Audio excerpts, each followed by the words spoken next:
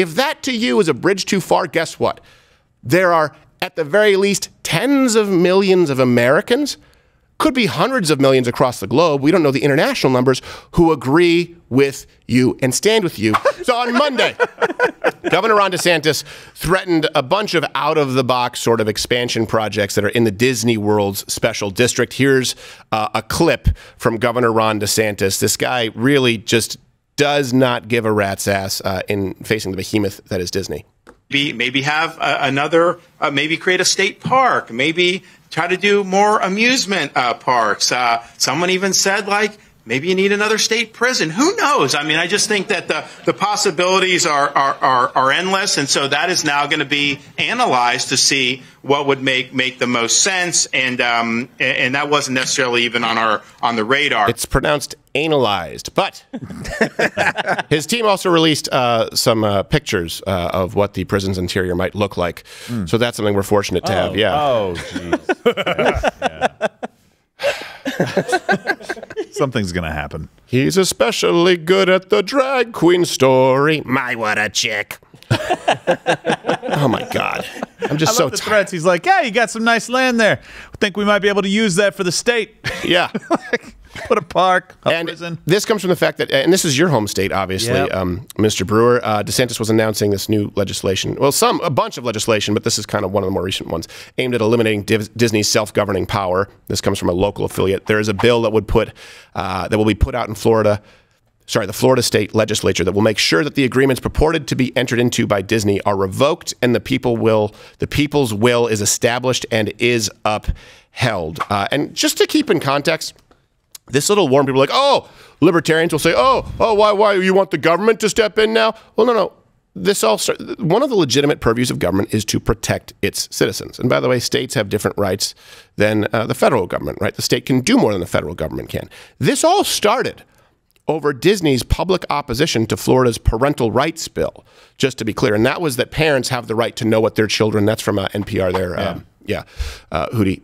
Parents have the right to know what their children are learning and that you will not discuss sexualized topics with children's ages K through 12. That was so offensive and so beyond the pale that Disney felt the need to come out and speak out against it. So what are they doing? Disney is saying, no. It is a requirement in a free society, in a progressive society, that we hypersexualize your children ages K through 12. That's what Disney did. And so Ron DeSantis said that is actually violating the principle of hurting our population, most notably our children, and it's our job as the government to ensure that you don't do so. Entirely appropriate. Yeah. By the way, I think it was actually worse. I think it was a K through 3 or K through 4th grade that they were actually saying that they couldn't. K through 3, yes. So when you say K through 12, it's like, oh, 18-year-olds can't. No. We're talking 8-year-olds. Oh, sorry. Maybe 9-year-olds talking about these things with their teachers. Yeah. K through 3. I apologize. You should admonish me. But close. Just keep doing it. No, you can admonish me. All right. He wants it. Give me the... Admonish. No. Go with the bigger admonish. No, that's a good one. That's a good one. That's a good one. We'll get a bigger one later. Here's something else that's interesting. DeSantis is kind of having this fight with Disney, but I like what I'm seeing with DeSantis. I would like to hear from you to comment your biggest concerns about DeSantis and Donald Trump. We've talked about this in the past, and I've said, my concern with DeSantis is Donald Trump is similar to Bernie Sanders in that he is the one who certainly brings in the most amount of small donations. Right, from more people. He still does have big donors, of course, but because he brings in so many small donations from so many citizens, he's not nearly as beholden to big donors. And because so much of that money is going to Donald Trump, it requires that people like DeSantis, unfortunately, rely on a few bigger key donors. And my concern has always been, not that I know he would compromise that, but there is a pull to compromise if you have some more centralized donors. And this is why I like what I'm seeing with the whole Bud Light fiasco and DeSantis speaking out against them. Here's Ron DeSantis speaking out against Bud Light and the woke advertising. You want to drink Bud Light? I mean, like, honestly, that's like them rubbing our faces in it. And it's like these companies that do this, if they never have any response, they're just going to keep doing it. But it's part of a larger thing where corporate America is trying to change our country. And so I think pushback is in order across the board, including with Bud Light. I would correct one thing. It's not even corporate America. It's a European company. Well, that's fair. Talk about Anheuser-Busch, InBev. Corporations that are in America. Corporations that are in America, but that's also really important. Look, I'm a free enterpriser, I'm a capitalist. It ceases to work if you have external forces who do not have a vested interest in the success of your company, in the success of your country, influencing your country. Free enterprise in the United States cannot work if China dictates policy as it relates to business in the United States. If Europe dictates policy as it relates to business here in the United States. Now you're no longer in the realm of free enterprise. Here's why that's so interesting. I don't know if you know this, Anheuser-Busch, they're a pretty big DeSantis donor.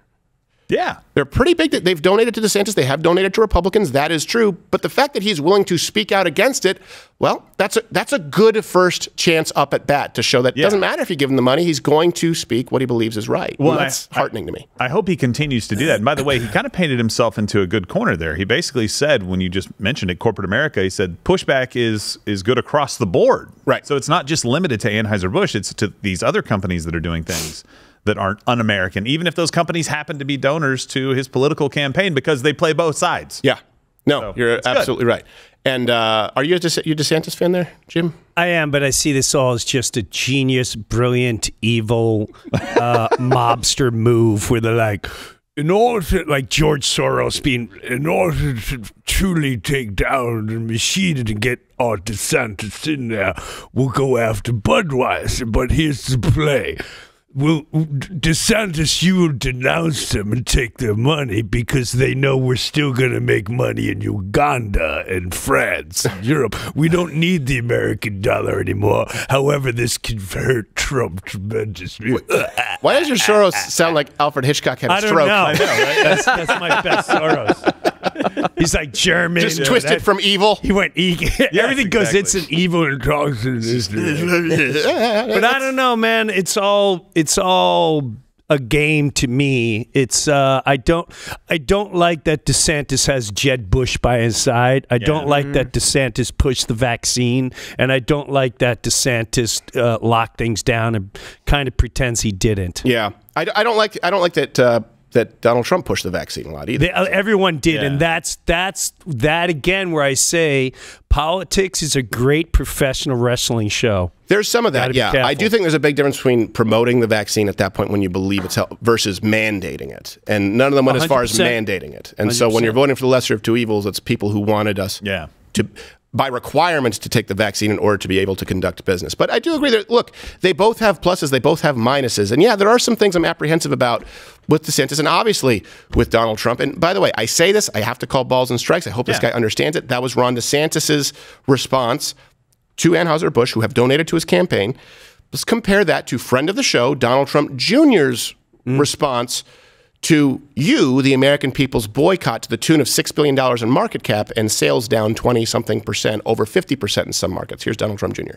The company itself doesn't participate in the same leftist nonsense as the other big conglomerates. Frankly, they don't participate in the same woke garbage that other people in the beer industry actually do, who are significantly worse offenders when I looked into it. But if they do this again, then it's on them. It's like, Dad, you counted to 3. Whoa, don't make me get to 4. What's 4? It's Buffalo Bill in a Budweiser can. Oh, God. How much more severe does it have to be? How much more badly do they have to screw up? Jim's about to lose his mind. That one hurt. Yeah. It hurt on so many levels because listen, I've come in contact with Don, and it just, that exposes so much that it frightens me. Well, he's been on this show a lot, and he's a friend of the show, and I like him, but it's very, very, and you guys can comment below. I don't, look. Well, if you don't mind. No, go. Sorry. If you don't mind, you can't say, they don't participate. Yeah. You just, Don, I wish I had a moment with Don before. Hey, listen, I know they donate a lot, but let this one go. Yeah. We've got other beers that we can sponsor. Yeah. I mean, like, it was a bad move. Yeah. And by the way, if you're looking for a better beer, just look to any other beer that exists. Yeah. So it's not like you're limited. And this is also, by the way, while I will say this, there are people use the term grifter a lot.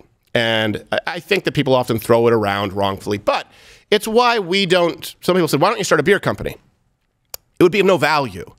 There are already tons of beer companies. Many, we've talked about Yuengling. You guys have supported Yuengling. If you don't get them there are plenty of, find your local brewer who creates the kind of beer that you like, or stop drinking beer, whatever it is that you want to do. Yeah. The point is there are many options. If I were to come out here and sell you a $30 six-pack, like you've seen some people out there doing, calling it Freedom Beer, whatever it is, guess what? That would be me separating you from your money. That wouldn't be adding value. Now, when we do this show, when we do things like Change My Mind, this is an alternative that I know it doesn't exist outside of this. So this is how we can add value. If there's a place we can add value, that's what we seek to do. I don't want to just take your money because you're conservative. That, for me, is a litmus test for a grifter. I'd like you to comment below if how you sort of measure it.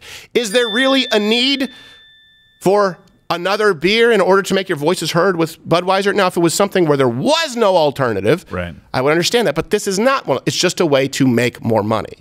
And that does worry me, and you see that come out every political season. I think it's incredibly out of touch. Look, here's the thing. Wouldn't it be great if all conservatives, Republican representatives looked at the groundswell here, looked at the groundswell, a boycott that is actually working. It's not really a boycott. It's really more of a cultural shift that is foundational right now in how we move forward as a movement here on the right, and said, oh, okay, there's some real momentum here. We hear you. And this is why people like Jim and many of you, if you're watching or listening right now, you feel defeated, right? You go, oh my gosh, what if a $6 billion reduction in market cap in 6 days and sales going down double digits if our own leaders who are supposed to fight for us don't come out and support, what do we have to do? Look, we hear you. You have done enough. It is enough. It should be enough. And anyone in leadership in the Republican Party who does not say that it is enough and does not have your back on this is not actively representing you.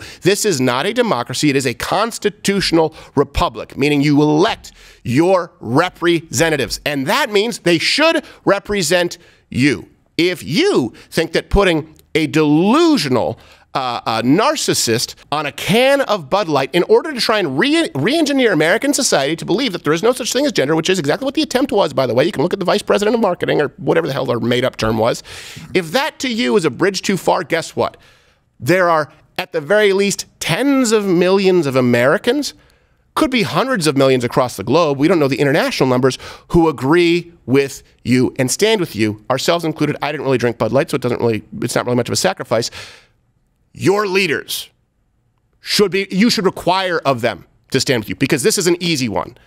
And even for Ron DeSantis, it's an easy one. And I really do hope, and I probably will be sitting down with President Donald Trump at some point in Mar-a-Lago here in the next couple of weeks, that he does issue a statement on this, that he does make it clear. People make mistakes, they misspeak, but this is one that is a win. You do not have to give up. It's ground you do not have to concede. And we're going to talk more about this and also about AI, I think, here on Mug Club. And if you're watching on YouTube or if you're watching on Rumble, you can keep watching on Rumble because it's free this week. And then starting next week, what you are about to see for free will, of course, only be on Mug Club. JimBrewer.com. We're going to continue right now. YouTube. Hey, do you want to tell YouTube to piss off? I can't wait for the next. I'm chomping at the bit. I can't wait for the next hour. It's champing, I found out. Oh. Champing? It's an equestrian term. I'm champing at the bit, It still doesn't make any sense, but it's an equestrian. Okay, do you want to tell YouTube to piss off? You want to do the honors?